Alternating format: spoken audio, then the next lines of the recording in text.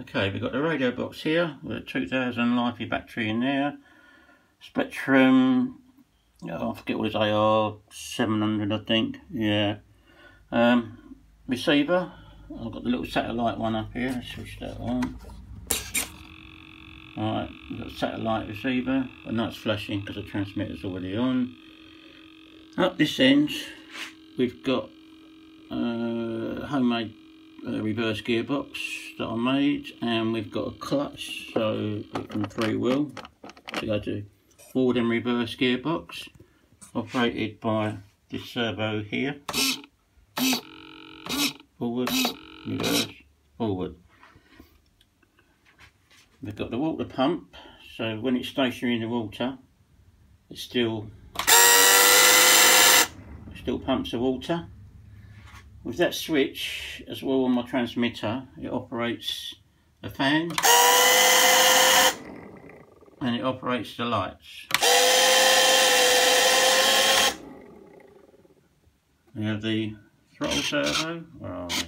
Throttle servo, we have throttle cut, and we have a water cooled engine which I made the cooling ring on myself. That was not an easy job. I turned some fins off the casing and heat shrink that on.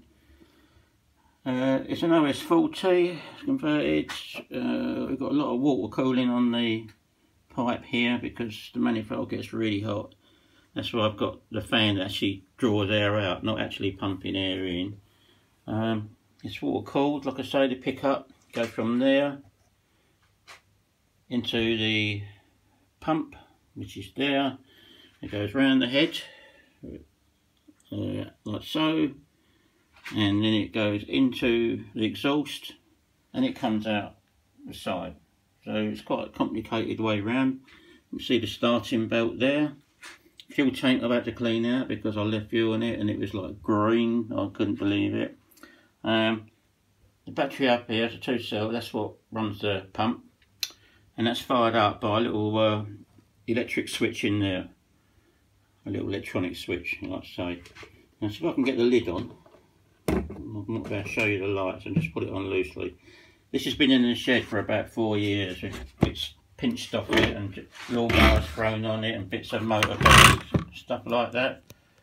So, you know, it's in a bit of a state. I mean, it's made to look rusty anyway, like you can see, you know. It's weathered quite a bit. I've got to repair the mast. Has to come forward a little bit. Yeah, that's come forward a little bit. Anyway, that's that. So I've got, with the lights on, also you can, the set of light you can move. We've got port and starboard.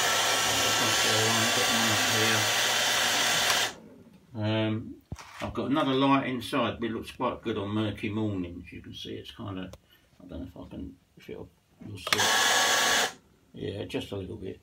And we've got a light on the back here which I need to replace. Where are we? That's it, that LED has died in there, so I've got to replace that. But really, for sitting in the shed for all that time, it's kind of survived quite well. I've just put a new receiver in it. I've given everything a little liberal wash with contact cleaner, and considering it's had so much stacked on top of it, it all looks like in good condition. So I'm looking for, you know, giving this old trusty Rusty another run.